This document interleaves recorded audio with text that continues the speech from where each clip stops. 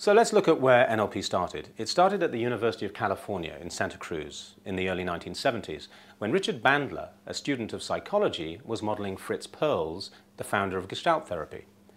After he modeled Perls, he went on to model Virginia Satir, and Bandler knew there was something special about the language that Satir was using that made her so effective.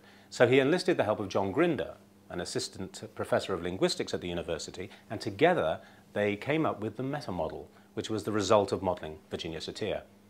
At this point, NLP was known as meta.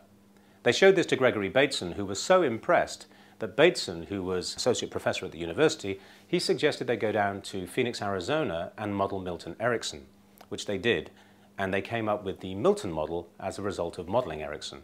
And at this point, the name NLP was created. So NLP started at the University of California in Santa Cruz in the early 1970s, the two co-creators, Richard Bandler and John Grinder. The original modeling projects were Fritz Perls, Virginia Satir and Milton Erickson.